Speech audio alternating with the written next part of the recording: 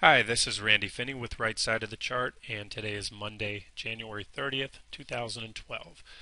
Tonight I'd like to do a quick video overview on how to configure and set up freestockcharts.com.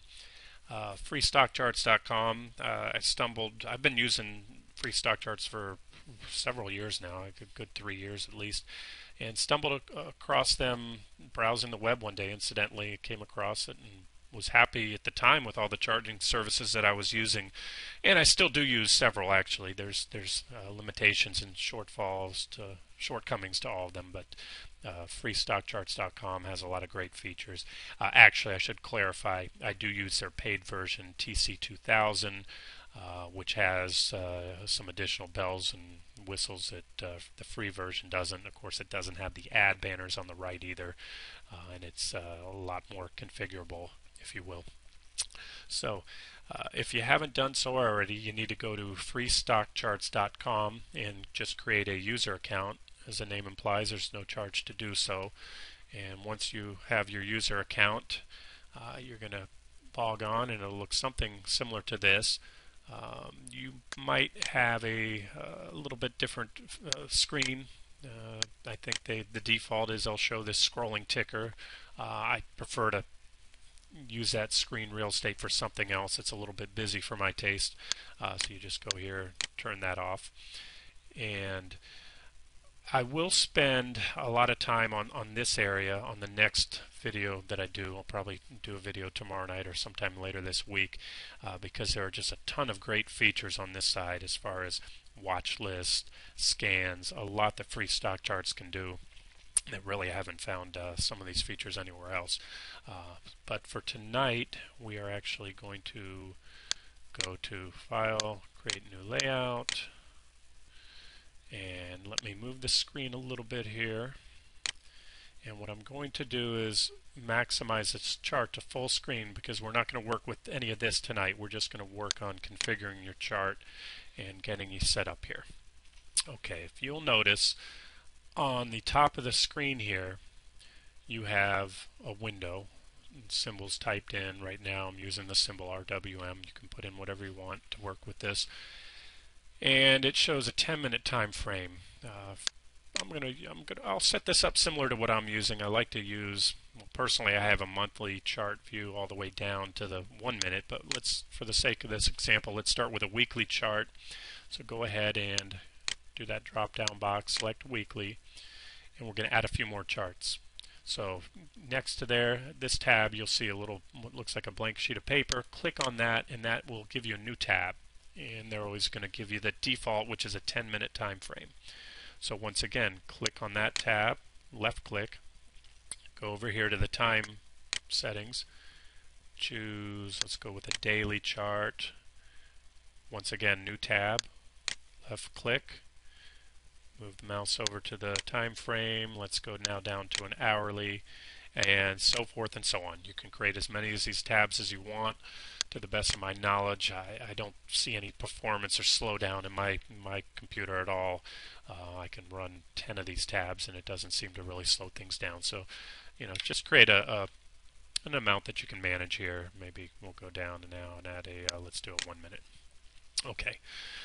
Now let's configure this chart a little bit. I don't like the look of that. I do use candlestick charts. If you want to set up a different type of chart, we'll go over that in a minute. But for now, let's just get the look and feel of this chart right. I don't need to see this much on the volume bars. It's a lot more real estate being taken up than I'd like to see. I want to pay more attention to the price history up here. So what I did, I'm sorry, I'm moving ahead here. So I dragged this line down. I left clicked on the line when you see the arrows form, and you can size it to whatever you want there.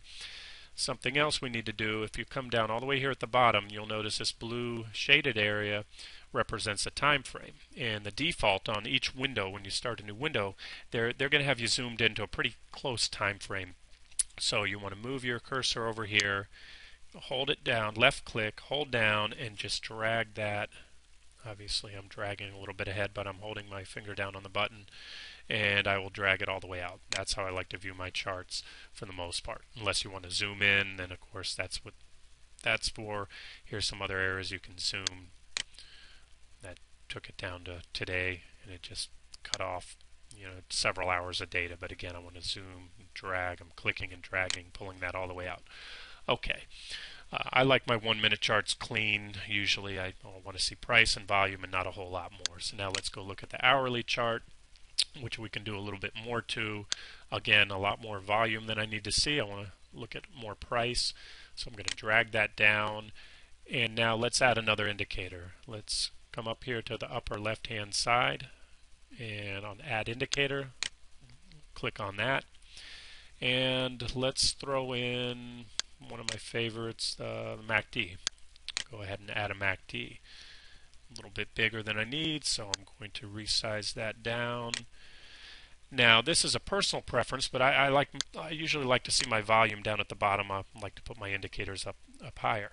I've yet to find a way to flip these two around. I don't believe there is. If somebody figures that out, let me know. But what I usually do is come over here. I'll just get rid of volume, exit out, and then add it back. And when you do that, every time you add a new indicator, it pops up at the bottom. So that's, it's not the most direct way of sorting things. As I said, every program has its limitation, and maybe there is a way to do this, but I've yet to figure it out. What else? We need to drag the time. Let's zoom this chart all the way out. So now we're going back several months in time here on this 60-minute chart, and I'll let you, at home, tweak it, set it up the way you like. And now we'll go out to the daily chart and maybe throw on, let's put a moving average, or a couple moving averages on to the price up here. We're going to go to add an indicator again, click on that, scroll down to find moving averages, or moving average. There it is. Now this window, the reason it didn't throw the moving average up right away, it wants to know, do I want to put a moving average on the volume, even though there's already one there, maybe edit that, or price history. Obviously I want to do the price history here, so I click that, and it put up a 50-day moving average by default. I should say a 50 period. We're on a daily chart, so that is a 50-day moving average, but if you happen to be on, let's say, a weekly chart, it's still going to give you a 50 period moving average on that weekly chart. To edit that, come up here where it added right next to price history. It threw up the moving average. Click the drop down box and let's edit that. Maybe you don't like blue. Yellow is your favorite color. You can make the line yellow, and maybe that's too bright, it stands out a lot, so you can dim it down a little bit here with the opacity and change the line type. Be aware that the default is a simple moving average, but of course that's easy to change. You can do the drop down, change it to an exponential moving average, or whatever you like here. It's a lot of variability and flexibility in this program. So there's moving average. If you wanted to add another one, same way. Add indicator, moving average. Where did we go? Moving average, and make sure to click price, and there you go. You can configure it any way you want. So now I have these different tabs up here. I won't spend any more time on the other ones for now. I'll let you go ahead and configure those. And you just click between the different time frames. What's nice about this is, let's say you're on an hourly time frame. You like the settings that you're using on the hourly. You don't have a tab for every single time frame available, but you want to take a look at a 30-minute chart. Within that hourly time frame, select 30 minutes. Everything that you've configured on the 60-minute chart will remain the same. If you had a moving average here, let's say it was a 20-period moving average, you will have a 20-period moving average up here still. Same color, everything. You'll notice that the 1-minute chart still doesn't have any other indicators, and if I zoomed out to a 5-minute frame, it's going to remain like that. So each tab is a template, and it saves that template. We will have to save this this layout at the end here, and once you save the layout and name it whatever you want, primary layout, layout number 1, these tabs will be as you save them in whatever time frame. I like to keep them in order. And of course you can customize them anytime you want. Just make sure to save the changes. And I believe the default on this system is that it will prompt you if you make any changes to the layout. It'll ask you if you do want to save those changes. Okay, the next thing is let's take a look at some additional customization to the chart. If you come up here to settings, this is where you can toggle between using an arithmetic chart or a log chart. Typically on the longer time frames or stocks with large moves, I prefer a log chart, but that preference is up to you. A couple other options. If we go to plot style here, you can toggle between a line chart, candlestick chart, any type of chart you'd like to use. Change the colors for the candles. The typical default is usually green and red on up and down candles, but you can change that if you want. You can dim it out, brighten it up. Let's see what else. Come down here to properties. That was plot style I was in. Now if you go to properties, you can change the color, the background of the chart. This nice little feature here, you can change the gradient. Let's say you want a chart that goes from, oops, it's it's a little much. Maybe a darker color at the bottom and fade out, lighten or darken your grid lines. I'll let you guys play around with this. That's all self-explanatory. Symbol watermark, that's a useful feature on these charts. Throws a symbol back there. I don't like it blaring out at me. I just like to see it. I like it subtle enough that I can see what stock I'm looking at real quick, but I don't want it too bright, so I'll set it down there somewhere. Okay. Date, margin, everything else. You can play around with those settings. Okay, next we're going to look at how to annotate the chart, how to draw trend lines, other things. So over here on the left side, as you see, there's a box labeled Draw. Click it once. It gives you all your drawing tools and explains what they are. My preference, since I've been working with this long enough, I know what these tools are. I like to keep it small like that to save real estate for the stock chart. But for the time being, I'll leave that out so we can see what I'm working with here. Obviously, the most common tool used, or at least I use in my drawings, are trend lines. So you click trend line, and you can see it's taking the tool out here with you. And to draw a trend line, right now I'm not holding the mouse down. I clicked here. It's in trend line mode. As soon as I left click on the mouse, I need to hold it down. And as long as I hold, it's going to draw that trend line. These trend lines are very easy to work with in freestockcharts.com. If I didn't line it up right, let's say does it fit better here? No, I'll try it here. You just come down here. It's going to highlight. I can drag that end. If I want to move the whole trend line, hit it anywhere in the middle, and as you see, you can move the whole trend line there, tweak the top, larger, smaller, very, very easy to work with. A horizontal line, let's throw a horizontal line in here, H line, and click and hold down, move it around to where you want, and then release. And of course, you can always come back to it, click, move. If you want to make it go away, click on it once and release, don't hold down, and there it is, remove. That easy. Fibs, let's draw a few fibs here. Fibonacci retracements, go down. One of the things I like to do, let's say you're a big fib trader. I do use fibs somewhat, and I know some people really focus on fibs in their trading. And I know a lot of fib traders use Fibonacci clusters. Instead of just one group of fibs from the top down on a move, they'll look at different clusters. And when you do that with fibs, it tends to get busy. So I go down here to the same low, and I want to hit each level, and now you have fibs all over the place. So what you can do is go back to the original fib line, the line that you dragged here, left click on it, edit, and change the color. And now you can tell your different lines apart. I'll use that with trend lines as well. Maybe you don't want to see the 78.6 fib, uncheck that, and it won't show up here. So a lot of flexibility with these lines.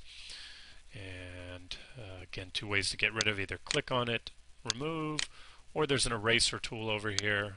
We want to move that around and erase some of these trend lines that I drew. We can do that as well. Which brings me to a good point. If you used a tool like this eraser, it doesn't want to go away on its own. The way to get rid of that, come back up here to the crosshairs and check on either the regular default crosshair, which is going to show you the price on the upper left-hand side, price wherever the crosshairs meet. And there's your open, close, where the moving average was, all that good stuff. That sometimes gets in the way of the chart for me, so I often use plain crosshairs. That's going to give you the crosshairs without the box, the info box. And that's, again, also a way to get rid of, if you're stuck on one of these and you can't figure out how to get rid of it, just come up here, come up there and click on the crosshairs. Okay, folks, I see that I've crossed the 15-minute mark here, and my goal was to wrap this thing up in under 15 minutes, so I get an F on that one.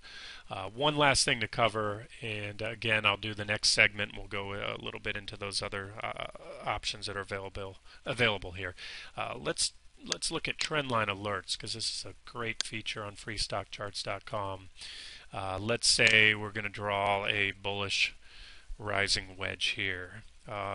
Side note, I drew a trend line here, and I have two choices. I can go back, click it again. I have to come all the way back to the left of the screen, or obviously you can't see this off screen. I'm going to hold the control button down on my keyboard. This is a shortcut I've learned. And then left click the mouse. Whatever the last tool was I used, Free Stock Charts will give me that again. So in other words, if I had created a horizontal line here, let's just do that real quick. Put a horizontal line, and I wanted one more. Hold Control down, and boom, it's going to give me a horizontal line. That's a very slick feature if you're drawing a lot of trend lines.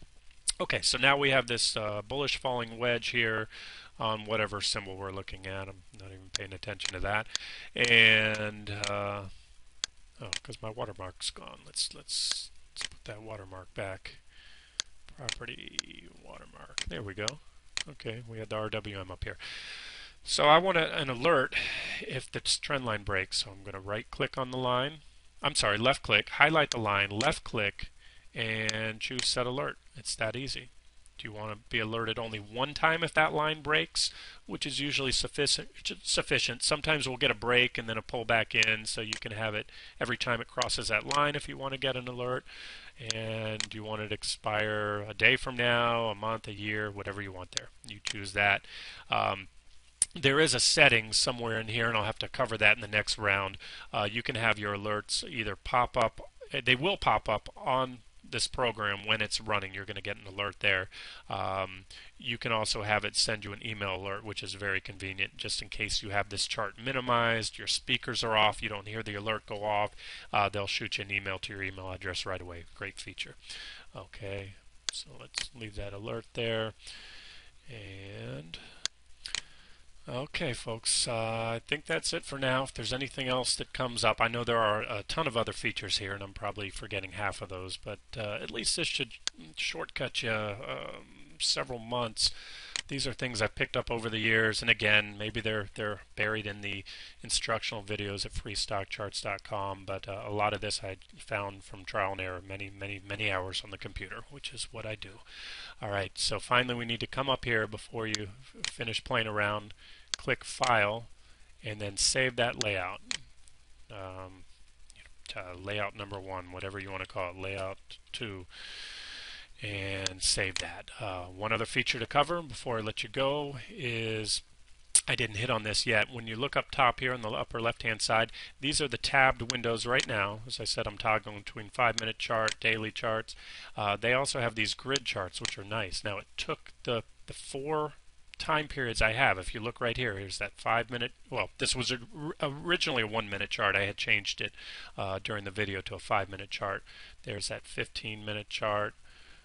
Daily, weekly, and a nice snapshot view. You can look at them this way as well. You want to have your daily chart up here and your intraday charts here. Very, very flexible. And that should be it. Okay, I'll try to get another video out sometime this week on the rest of the features on freestockcharts.com. This is Randy from Right Side of the Chart. I hope you enjoyed it.